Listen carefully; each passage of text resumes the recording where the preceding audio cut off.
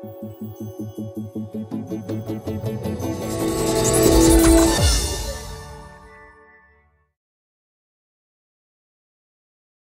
Android fans, this is Eric from hollywoodfrodo.com with another super fast ninja app review, this time of the home launcher app ADWEX.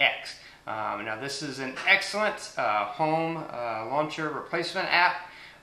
There is a free version, but the paid version has the EX on it, and I don't know what EX stands for, but I think it stands for extra features, because it does have a lot of extra features that the free version doesn't have, and I think it's well worth the price. So let's hop on the app. I'm going to show you as much as I can in just a few short minutes.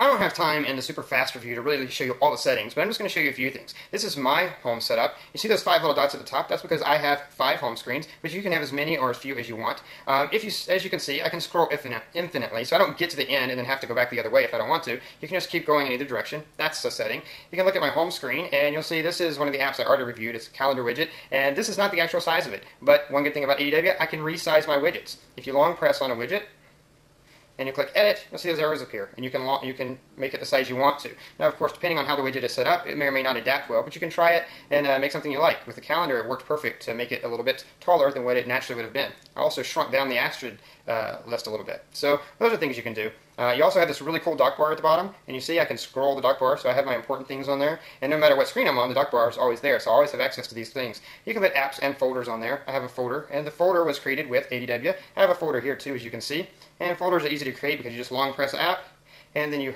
either hold it over another app to create a new folder, or hold it over an existing folder to add it to that folder. And you can also change that folder to be an icon, or you can have the folder be a folder, but kind of show glimpses of what's inside of it. So lots of different things you can do there. You can also have a couple of gestures. If I gesture up on a screen, it opens my app drawer. The app drawer is also controlled by ADW, and I've chosen to have this many rows and this many columns, and I've made the labels the color I want them to be, and my background the color I want it to be. Also, as you can see, I've set up my home screen to have 5 rows instead of 4, because who needs all that dead space? And I don't like labels underneath my icons on my home screen, because the icon really says it all. So I remove the labels. That's also done in ADW, and then I set up with 5 rows. There's a lot of other things you can do. You can change the icon. If you long press an app, you can remove it. If you click Edit, then you can change. If you had labels, you could change the name of it. I could hit this and then select a different icon if I wanted.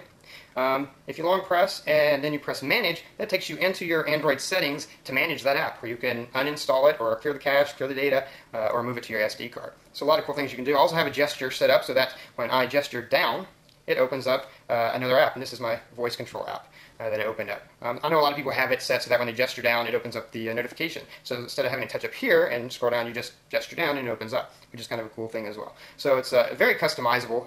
If you hit Menu and hit More, you can go into Settings. There's so many settings in here. You do have presets. You can use preset settings and test those out if you don't feel like thinking about it much. UI settings, you can change the way the icons work, the way the main dock works, screen preferences, so the way it scrolls, your app drawer settings, your folder settings, general behavior.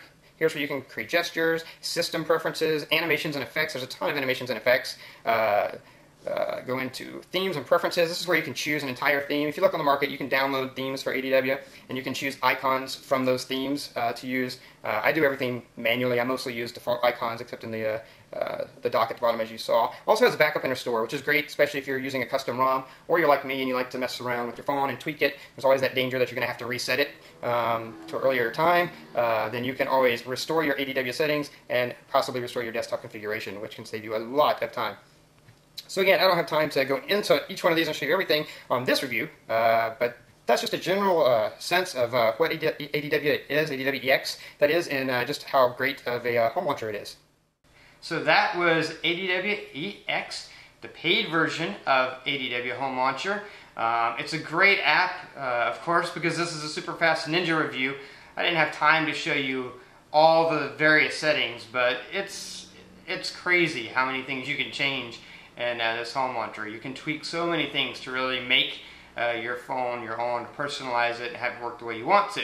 So if you want to see all the settings and see the full review, then just click the link below, and you can watch my longer, in-depth review of the app. Anyway, until next time, this is Eric reminding you that your Android phone is only going to be as good as you make it.